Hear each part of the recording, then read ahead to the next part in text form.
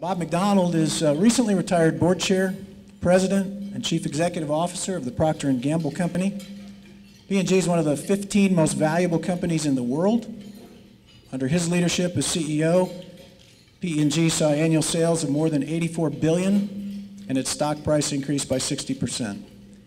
In 2007, McDonald received the inaugural Leadership Excellence Award from the U.S. Naval Academy and the Harvard Business Review. He's received 3 honorary doctorates and served as chair of the Board of Visitors for the Foucault School of Business at Duke University.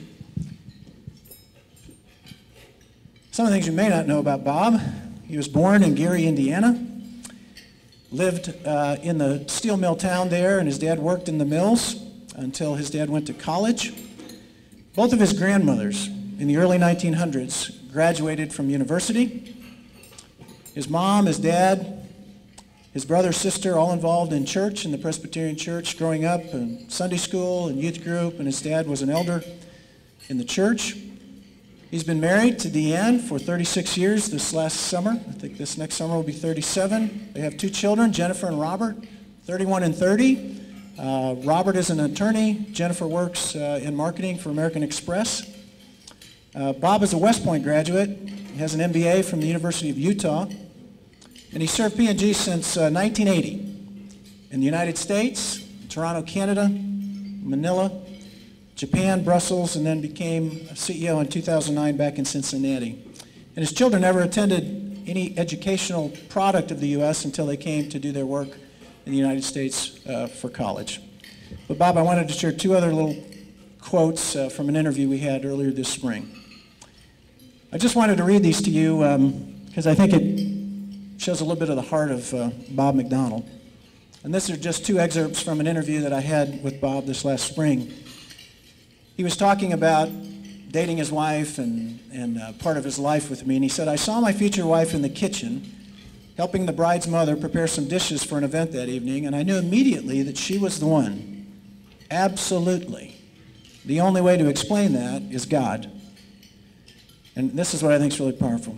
When you see the person you love, you see the face of God.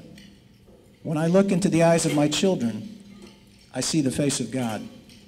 I don't think I would understand God's love for us as fully if I wasn't married or didn't have children. And the second quote: "I left the military service in 1980 when my commitment was up. It was a difficult decision. If I'd stayed in the military, I wanted to be in the Airborne Ranger Unit, which meant I would be deployed constantly, and that was not the kind of life I wanted for my family. So I put priority on my marriage and having the MBA and the engineering undergraduate degree.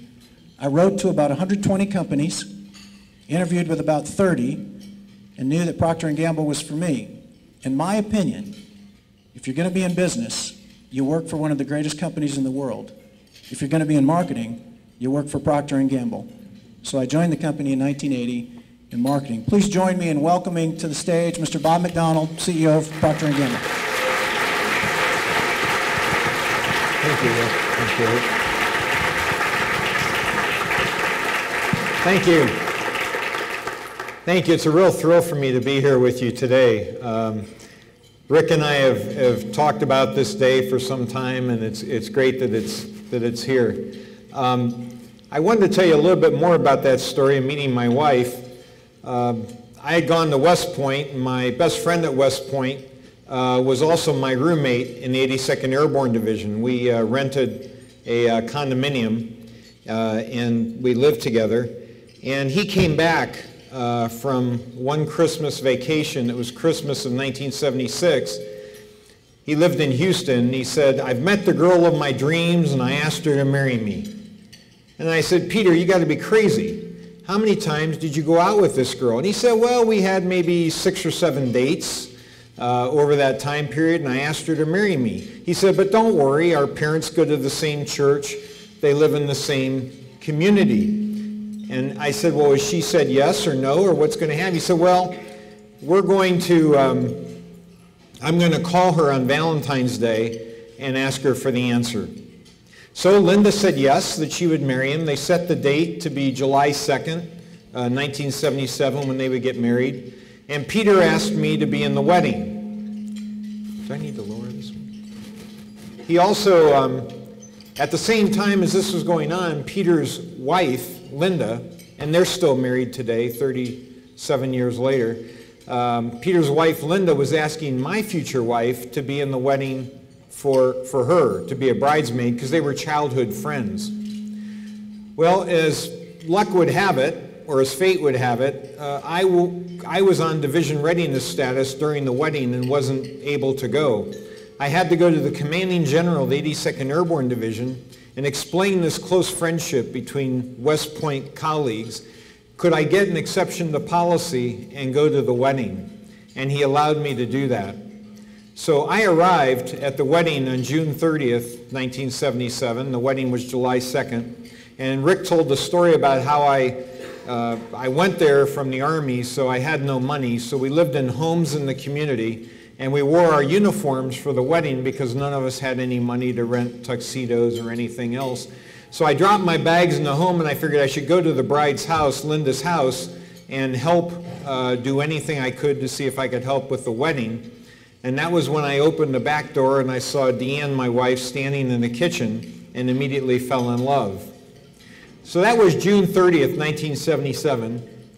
We got engaged July 30th, 1977. And we were married December 31st, 1977. And the only reason I waited a month to get engaged was I wanted to ask her father's permission to get married, and I wanted her to meet my parents, and that took us about 30 days to arrange.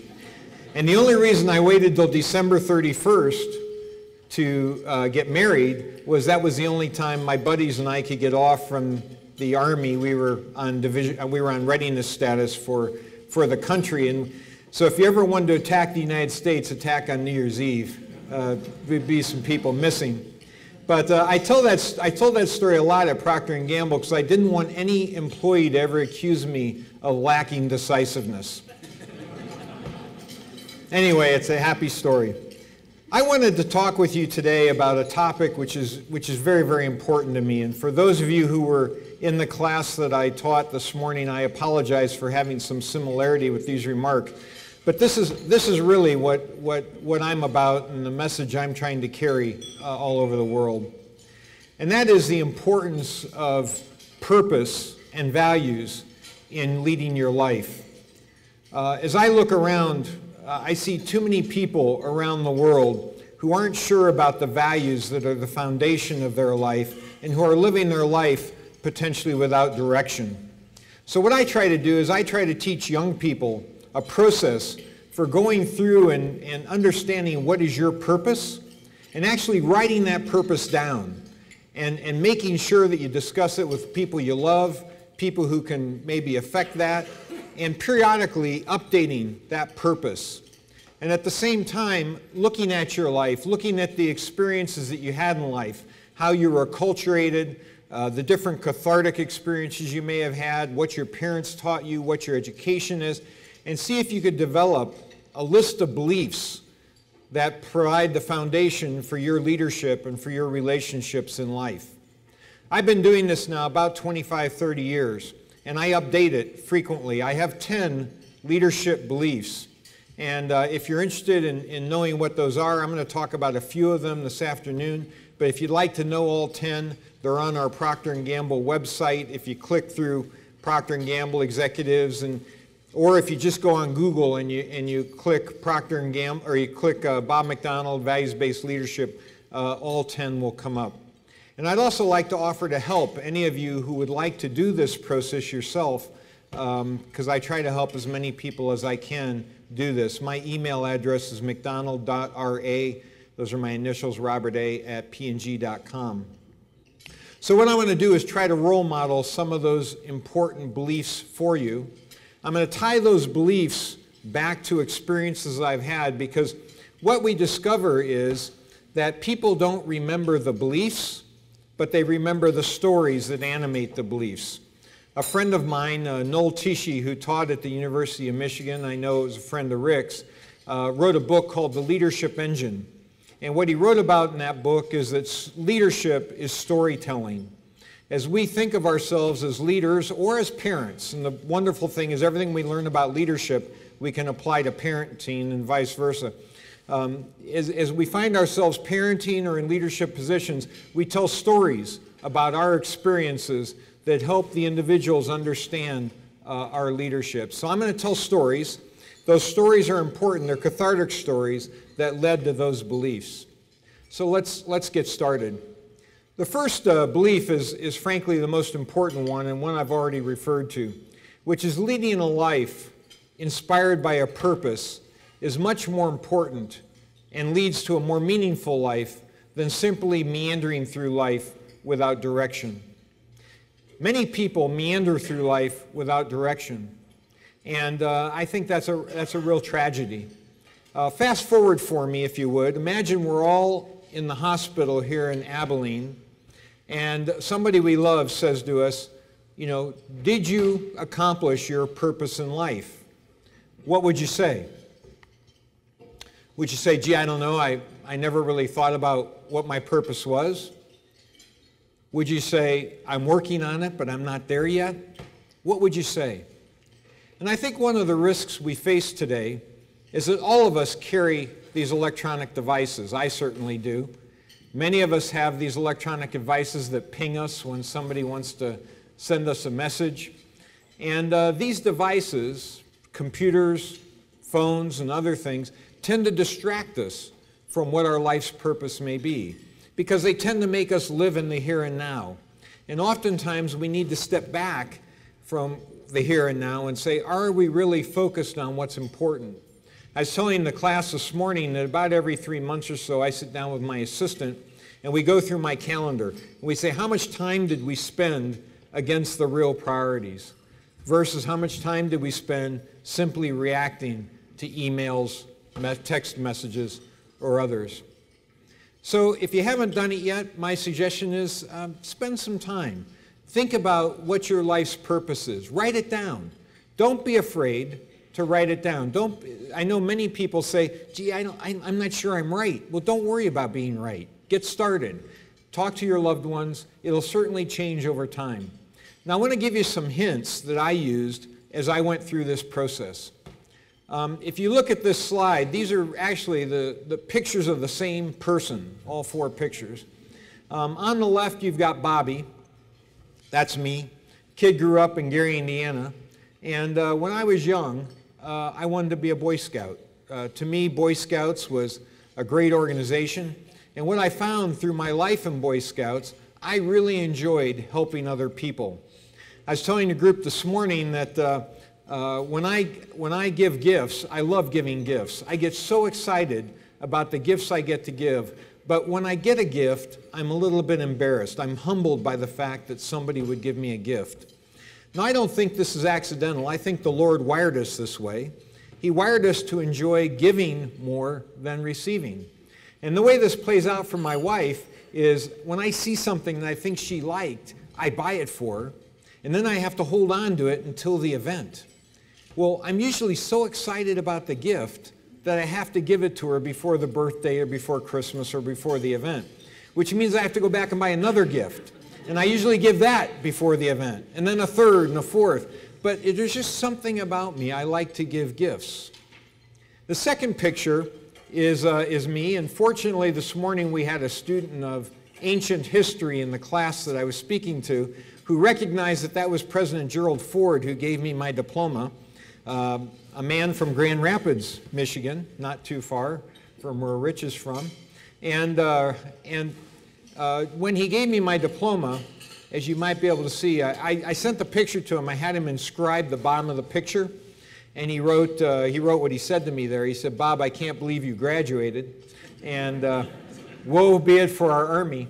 But the reason I went to West Point was I wanted to lead a different life. I wanted to lead a life where I could help the people who were living behind the Iron Curtain. There was an Iron Curtain then. And I could help the people who were living in non-free societies. And I figured the best way to do that was to be a military officer.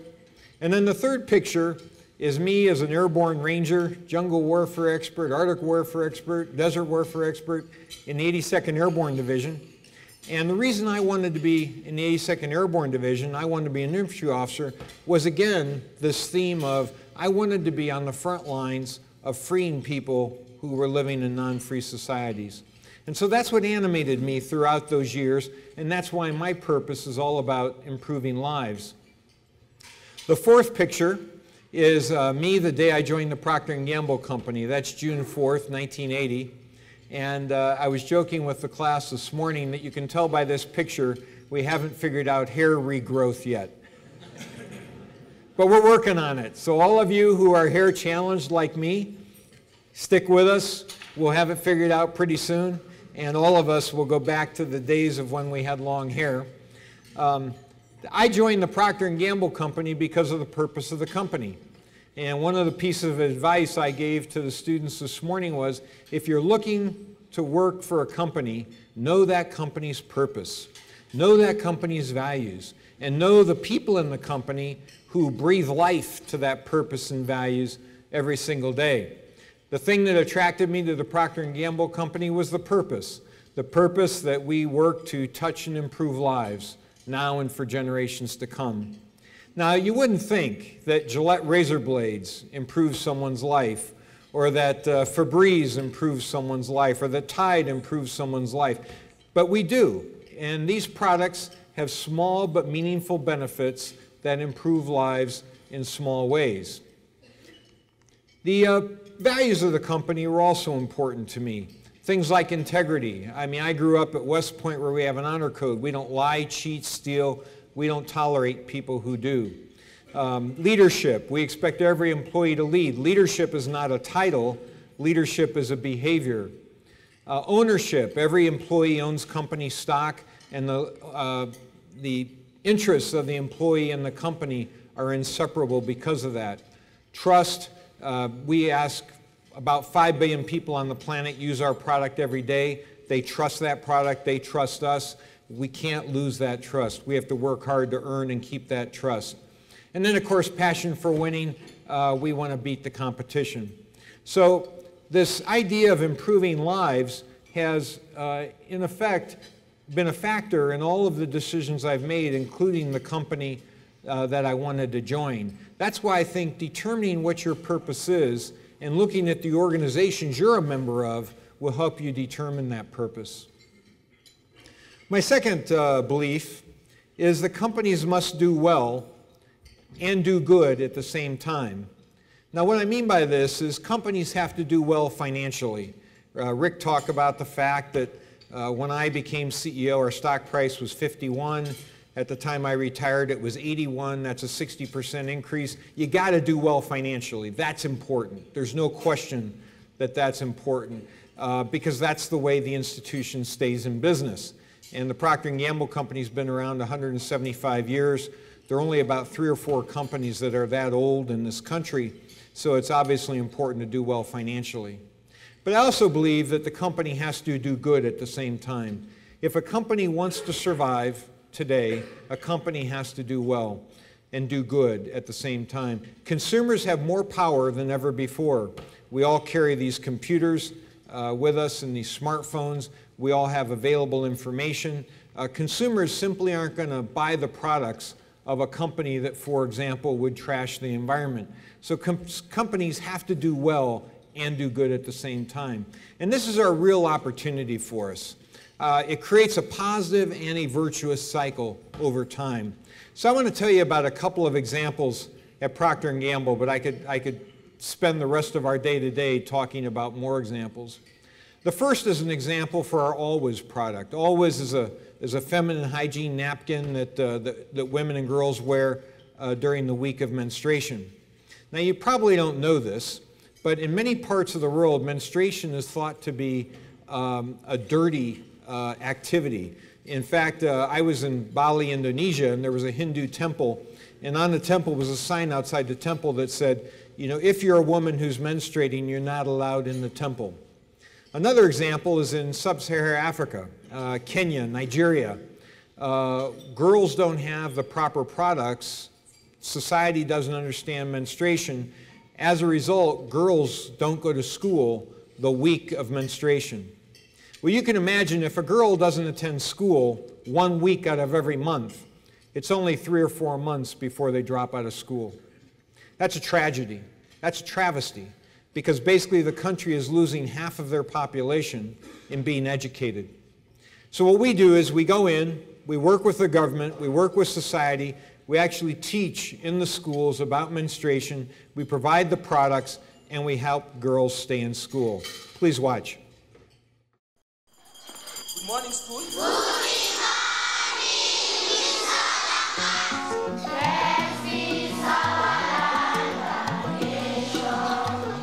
My name is Jenny. I live at Ngong Town. I'm 13 years old. I go to school at Ngong Township Primary School. Some of the games that I play at school are football, volleyball, netball, and handball. My name is Snellius. I'm 13 years old. I go to school to get education so that I'll be a good person in the society. I got to know about Always when my sister introduced it to me. She told me it's called Always Ultra. They are pads which keep you very dry and comfortable, even if you're in class. Always help me because it makes me feel better. I just come to school as usual and you cannot even notice. Some of the things that are most important in my life are my education and my family. Kanisani, anaimba na kutunga mashairi. I feel very comfortable when I'm using Always. It's very important in my life because if I don't have them, I would have been missing school and I will go down academically. When I use Always, I usually come to school and I usually feel better while even playing with my friends there, and I don't feel embarrassment.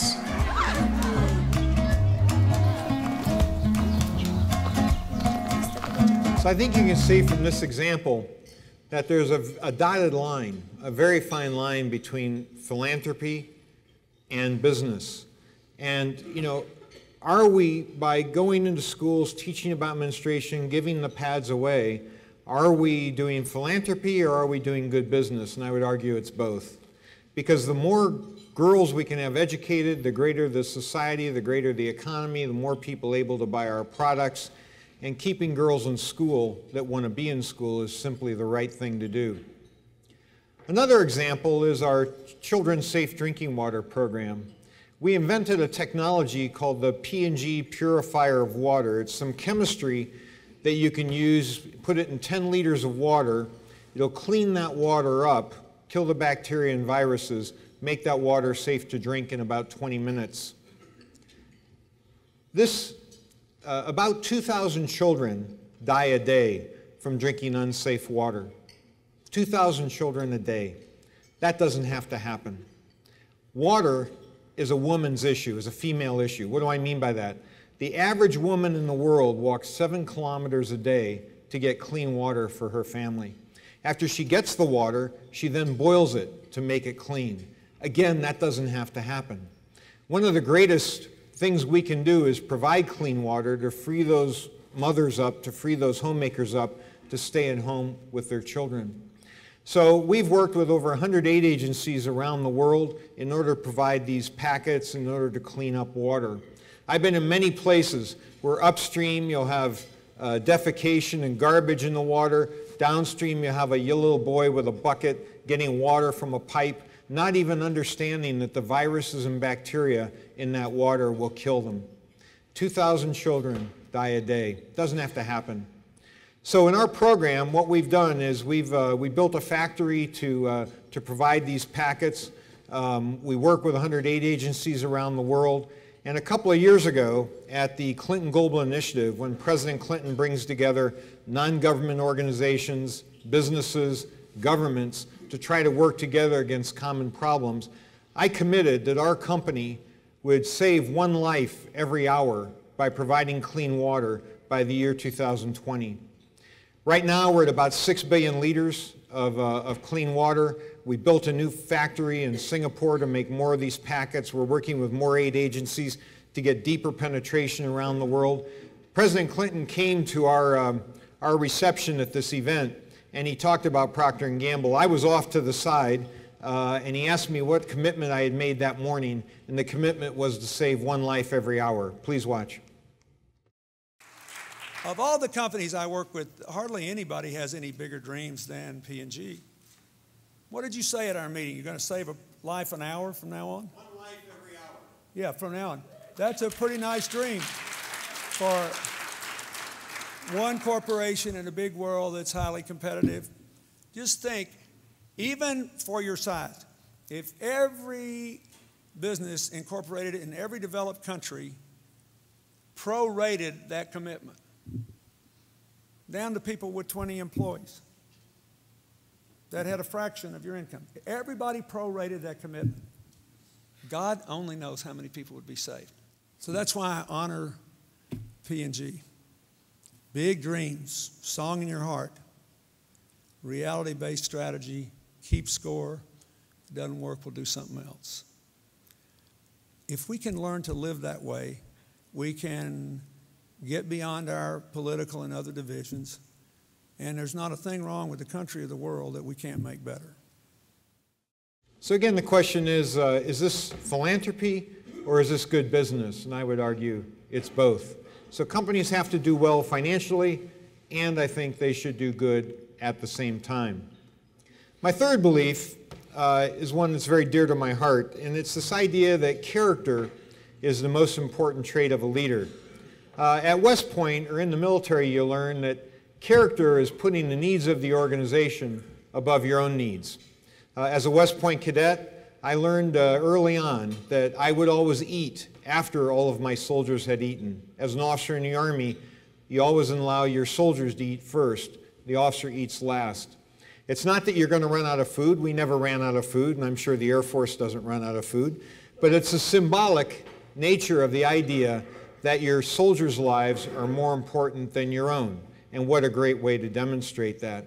And if you think about it, who would you rather serve with in combat? Somebody who put their life above your life, or somebody who put their life above yours? Jim Collins talks about this in his book. Jim is a friend of mine. He wrote the book Good to Great, Built to Last. He talks about this in Good to Great. He said, he calls it level 5 leadership. He said the best leaders are level 5 leaders. They're leaders whose ambition is all for the organization and not for themselves. And the question again is, which kind of leader would you rather work for? One whose ambition is for you and the organization, or one whose ambition is for themselves? The second aspect of character that I think is important is the idea of taking personal responsibility. In a learning organization, the only way a learning organization can learn is if you don't repeat the same mistakes. And the only way you can not repeat the same mistakes is if when you make a mistake, you admit it, you do what we call an after-action report, and you share it so everybody learns from that mistake. Well, I learned the importance of this taking responsibility my first day at West Point. When you go to West Point, you start as a new cadet. You're not even allowed to be called a cadet. And you start in the summer and you go through like a military basic training. It's called Beast Barracks. And that first day, you get measured for uniforms, you learn how to march, and you learn something very important, that as a plebe, to anything that happens, you only have 4 acceptable answers. Only 4 answers. So anything that happens, only 4 acceptable answers. So imagine I'm walking out to a formation that first day, and Rick steps in a mud puddle and gets mud all over my shoes and my trousers. And an upperclassman comes by and stops me, embraces me, and has me stand at attention and says, "McDonald, you toolbox. Didn't you polish your shoes? Didn't you take care of your trousers? Why do you have mud all over your shoes and trousers? Didn't you prepare?"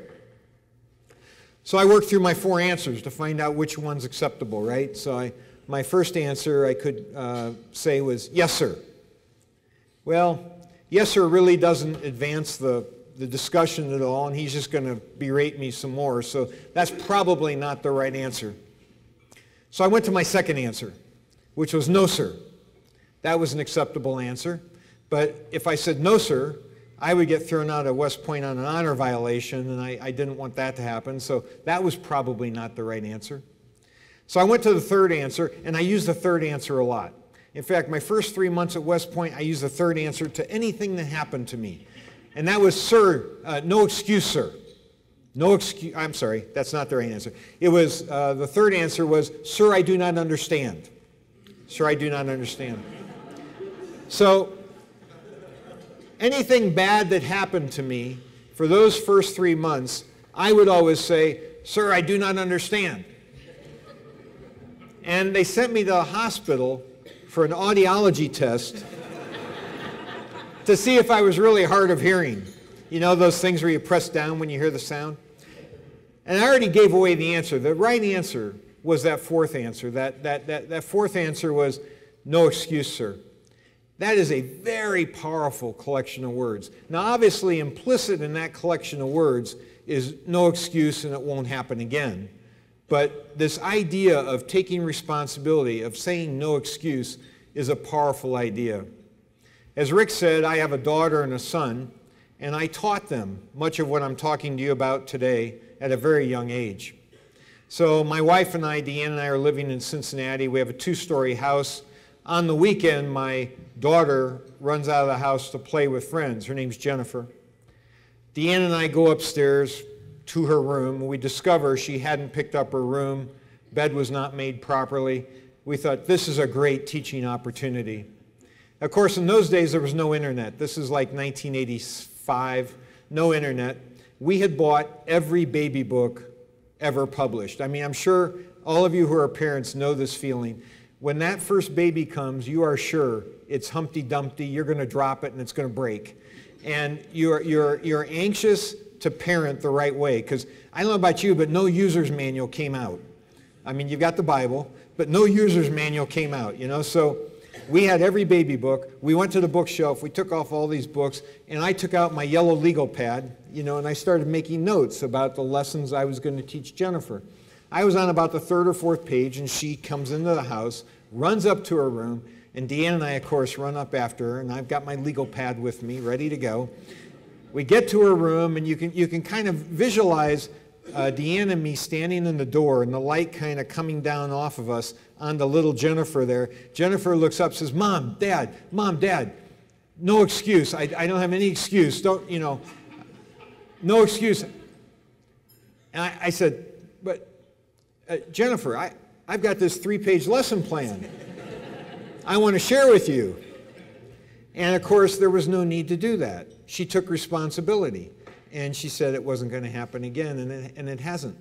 But you see how that idea of taking responsibility neuters any kind of activity afterwards. It's a terribly powerful concept, and unfortunately one that in our society may not be as popular as it once was. So character being the most important trait of a leader, putting the needs of the organization above yourself, and taking responsibility, making sure that the organization learns from mistakes or celebrates things that go right so it can be a learning organization. When I think about this idea of character, there's a collection of words from the West Point Cadet Prayer. Rick talked about my activity at West Point. I was a lesson reader, an acolyte in chapel there, and it was an important part of my time. That's a picture of the West Point Cadet Chapel, which sits up on top of a hill. And it was this idea of God, help me to choose the harder right rather than the easier wrong. Very powerful collection of words. I've taught this in every chance I get, because I tell people if you're doing something and it feels too easy, get skeptical. Get skeptical that you might be doing the wrong thing. If you're doing something and it feels hard to do, that may be the right thing to do. It may be an indication. I told the story about when I joined the Procter & Gamble company in 1980. I was a new hire coming out of the military, as you know, and we had just introduced a new product called Rely. It was a feminine hygiene product, a tampon, and at that time there were many women in this country suffering from a terrible disease called toxic shock syndrome, TSS for short. And at the time there was some anxiety that our product may have been linked to this disease. So our CEO at the time, Ed Harness, who was a wonderful man, called in the scientists, our R&D organization. And of course the R&Ders, the PhDs who work in R&D organizations said, you know, we need to get all the data and prove that everybody who had toxic shock syndrome didn't use our product. So they assembled all this data, they went into Ed's office, they presented it, and Ed said, "You're proving the wrong thing. You're proving that every woman with toxic shock syndrome didn't use our product. What I'm asking you to prove is that no woman with toxic shock syndrome used our product." And of course they couldn't prove that. So he made the courageous decision to withdraw the product from the marketplace. We just introduced it for $250 million. He withdrew it, took a $75 million after-tax write-off, which was still an enormous sum of money, but was in 1980 was an even more enormous sum of money. Our stock price fell in half, and we were afraid, you have to remember the 1980s, that we were going to be bought by a Japanese company. But that was the courageous decision. That was the harder right rather than the easier wrong. And I think if you've been a company that's been around 175 years, like the Procter & Gamble company, you've always got to do the harder right rather than the easier wrong, because that trust you have, that trust that you have with consumers all over the world, those 5 billion people who use our products, is enormous, and we can't ever forget that trust or give it up. We have to earn it every single day. So that completes the first 3 of my beliefs. There are 7 others. I don't have time this afternoon to cover them all. They are all on our website, png.com, or if you simply Google my name and values-based leadership. And I hope that you all want to help figure out what your purpose is, and I'd be happy to help you. Thank you.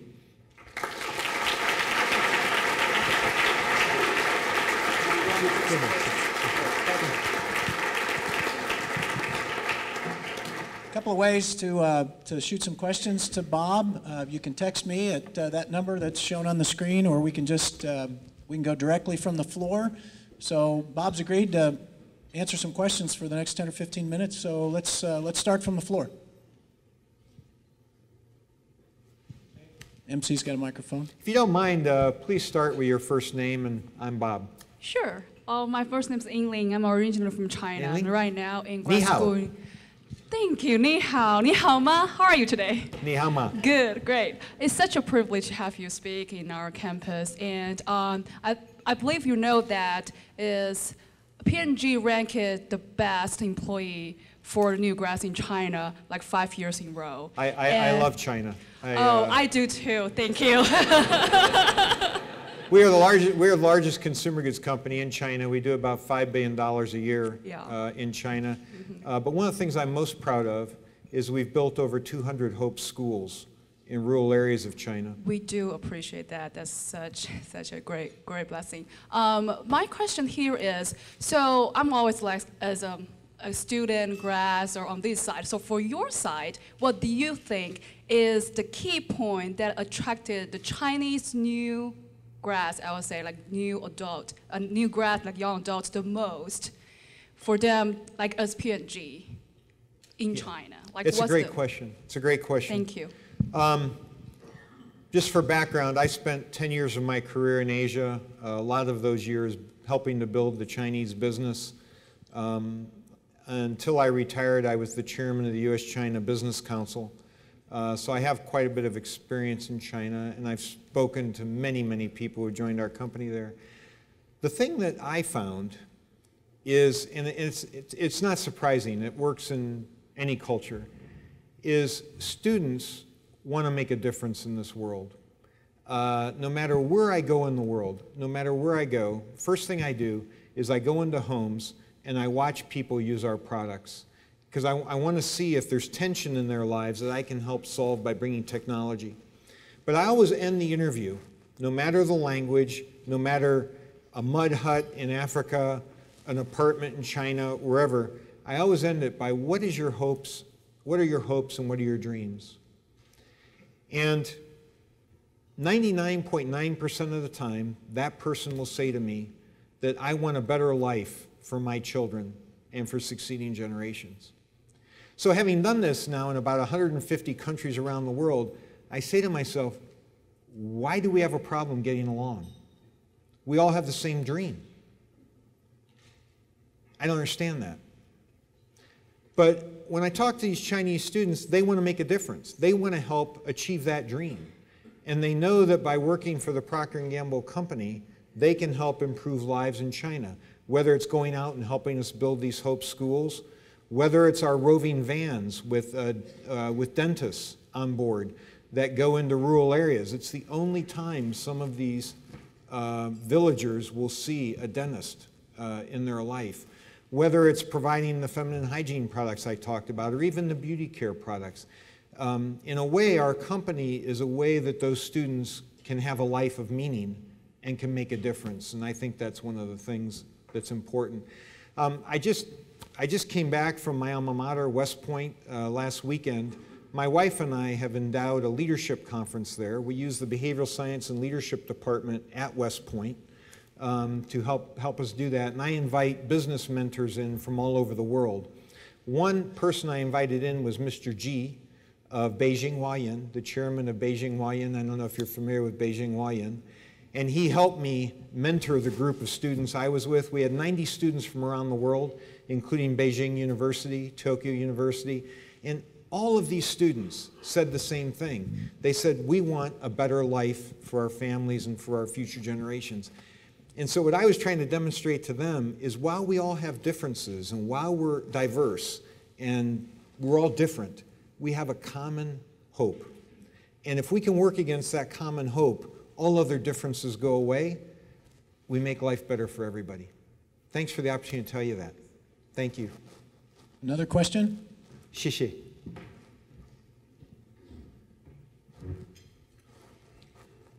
How are you? Thank you for coming to Abilene. You spoke a lot about Procter & Gamble, which is a monster business. A lot of us here are in the small business world and entrepreneur world. Loved hearing about your value system, but can you give anything additional to those in small business and those that are entrepreneurs that you might want to add on that you would tell us versus a Fortune 100 business? Thank you. I don't mean to sound trite about this answer, but I do think there's consistency, whether it's small business or big business. The Procter & Gamble company really operates like a collection of 300 brands. Every one of our brands is like its own company, and the corporation itself is like an investment banker. I think the advantage that a small business has, if I can say it that way, is the intimacy that you have with the group. So one of the things I would try to do as a CEO of a very large company is create small group activities so that intimacy can exist. Again, what I'm about is making sure people know each other, get to know each other, care about each other, put diverse groups of people together, because diverse groups of people are more innovative than homogeneous people. But I think that's a competitive advantage small business has. Another competitive advantage small business has is the ability to move more quickly. You know, if we want to make a change to the Tide brand, which is probably about a $300 million business just in this country, it's going to take a long time to make that change in all the factories, and a small business can move much more quickly. So I would, as small businesses compete with big businesses, I would think about getting close to the consumer, closer than a big business might be able to, moving fast and with flexibility, and creating that intimate work environment that I think all of us crave. I don't know if that's helpful, but I do think it's...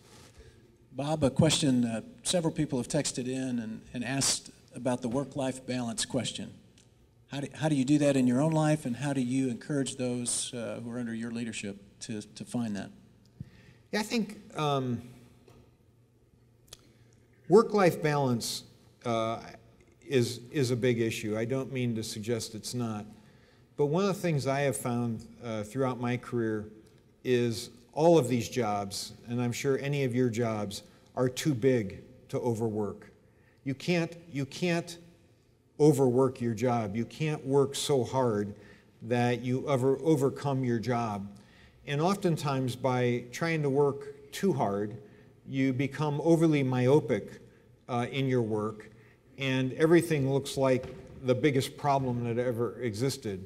And what I found is that maybe the best people in our company were those who did things outside the office, got different experiences, spent time with their families, spent time in their churches, because they maintained that perspective on what we were trying to do at work. We actually, I don't know if you saw it in our purpose, but we actually encourage employees to do service activities in the community. And we believe that's important because if your purpose as an individual is to improve lives or serve others, you can't compartmentalize that. It's not like, well, I'll go to work and I'll do that, but then when I go home, I won't.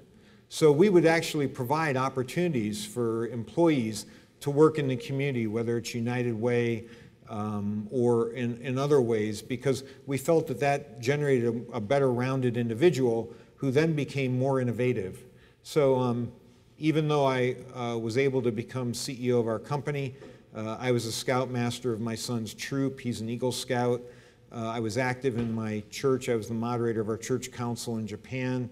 My wife and I were active in Girl Scouting, Little League. So I mean, I think it's almost counterintuitive. You can't outwork these jobs, is my point of view. I've got another one here, if nobody's got one. Question here coming in. What role did mentors play in your own life, in your own professional, spiritual development? Can you speak to that, please? Oh, that's a big question. The easy and important answer is mentors play an incredibly important role in life. In business, my first general manager, the day I interviewed, well, I'll tell you a story. The day I interviewed at Procter & Gamble, it was April 4th, 1980. I went through the series of interviews and they offered me a job on the spot. And I was surprised because of the companies I had interviewed with, nobody offered me a job on the spot. So I was worried that they were testing my decisiveness.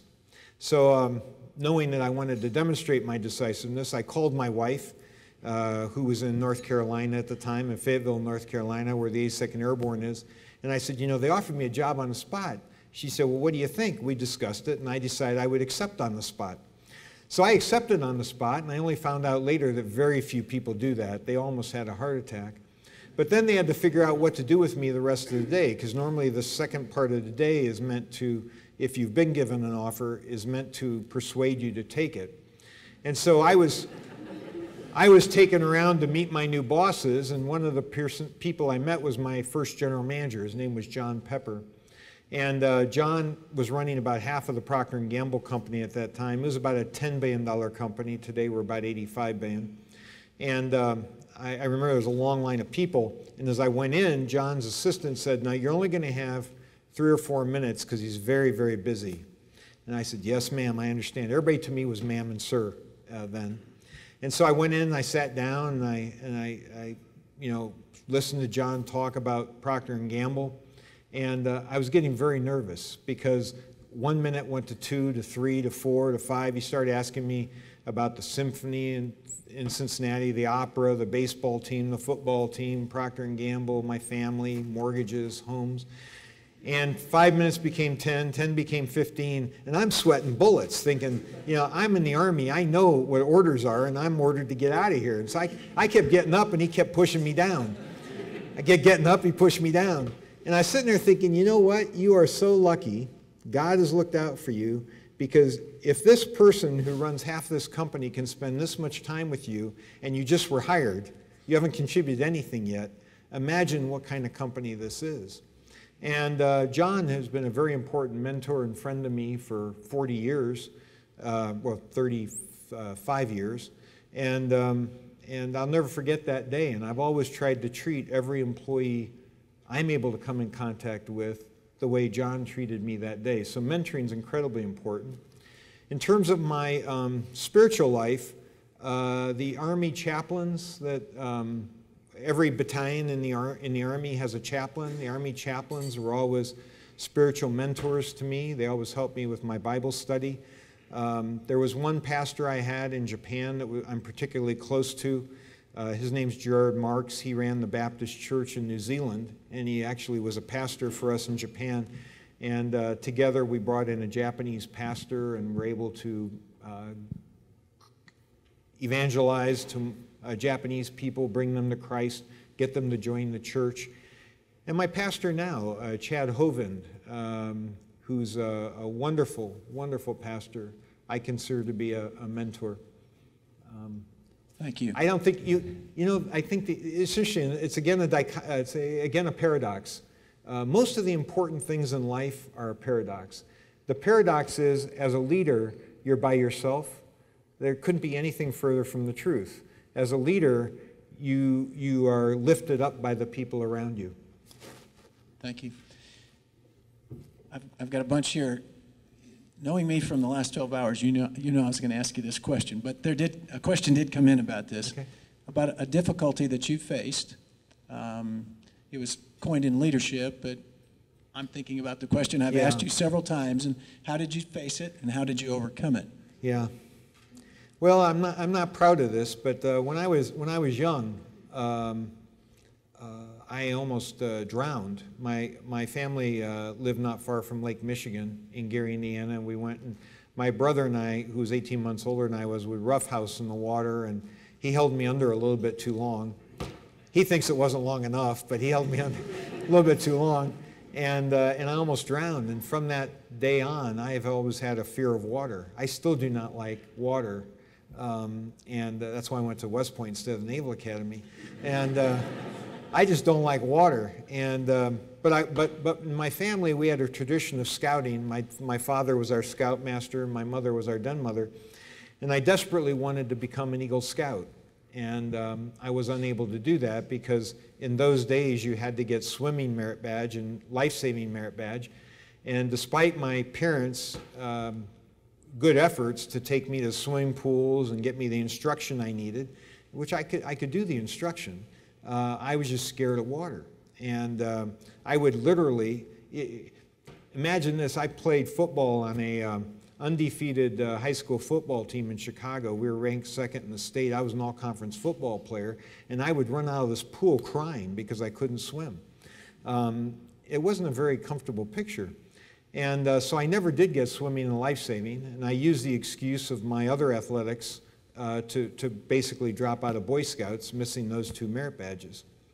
Well, the problem I discovered, of course, I applied to first go to West Point when I was in 6th grade. My congressman at the time was Don Rumsfeld. And I discovered as I was reading through the material, of course, that West Point had a swimming requirement. You have to be able to swim, I think it's 600 meters. You have to be able to do 4 different strokes and do a bunch of other things just to get into the academy. And then your first year, you take basically half a year of survival swimming. You learn strokes, you swim long distances, you jump off of a 10-meter tower to simulate jumping off the side of a boat. You take your trousers off, you inflate them, you do all of these things. And I was really worried about it, but I prayed about it, and I asked for help, and I was focused on that goal of going to West Point and graduating from West Point enough that I was able to overcome my fear. So whenever somebody tells me about an obstacle they have in their life, I always think about set a bigger goal. You know, set a goal that will make you overcome that fear and pray for some help. And I was able to do that. Well, when we finished the swimming course at West Point, I asked my instructor, who was very nice about it, I said, would you please write a letter to the Boy Scouts and tell them that I completed the requirements for life-saving merit badge and swimming merit badge, and he did that. Unfortunately, I got a letter back from the Boy Scouts reminding me that if you're 18 or older, you're not allowed to be a Boy Scout. So. I have the letter, but it's somewhat of a Pyrrhic victory. Can we thank Bob McDonald for coming and being with us today? Thank you. Thank you.